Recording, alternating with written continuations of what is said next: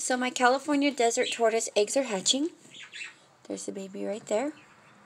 And then you can see that the eggs are like a ping pong shape, except for this one here. So doing some research, we found out that one of my tortoises is a Texas tortoise.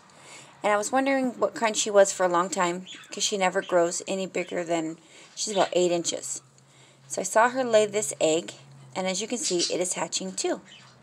So we're going to go out in the yard and see who the mama and the daddy is. Okay, so this here is what we just realized is a Texas tortoise.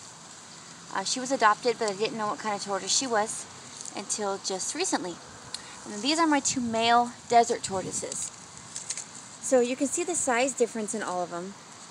And somehow they've crossbred, and she's actually had a viable egg. And as you can see, she looks a lot different than them. So she is a Texas tortoise. And one of these boys here is the daddy. So we've had a crossbreeding of 2 different types of tortoises. California desert and Texas tortoise.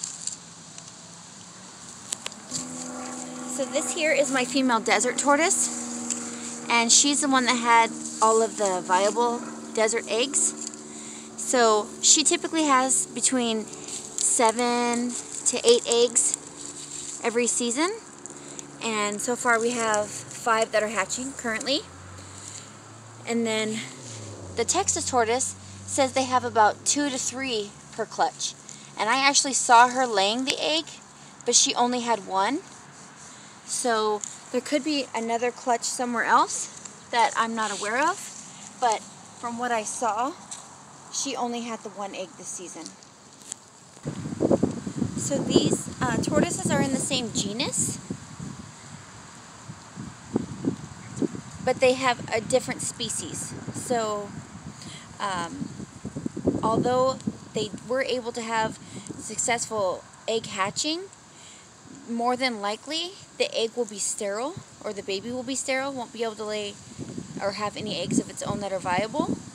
So there is occasions where they said that if it is a female, it's possible that the female could lay viable eggs, but if it's a male, more than likely the male will be sterile. So it's kind of where we are.